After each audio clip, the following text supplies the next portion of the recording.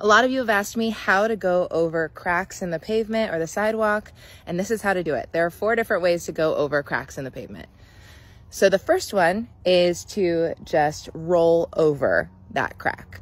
And the way you're gonna do that is by staggering your feet, bending your knees, and giving yourself a little bit of speed to go over it. So it looks like this. This is our crack.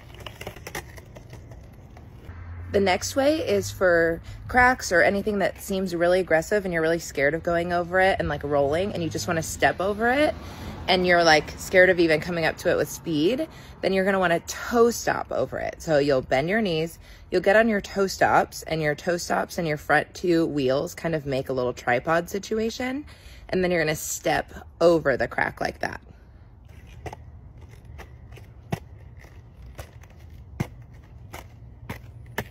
The third way, and I would say this is the most common way of going over a crack, this is the thing that I do the most, is when you're already moving, what you do is you just step over the crack. So instead of striding, you're going to just take a little step over it and then step with the other foot.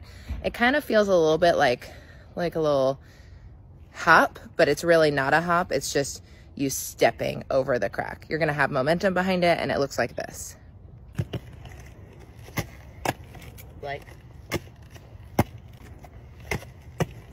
And the final way to get over a crack is to jump over it.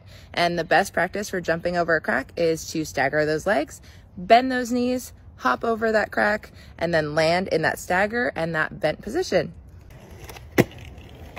And that's how you get over cracks in the sidewalk or the street or wherever you're skating.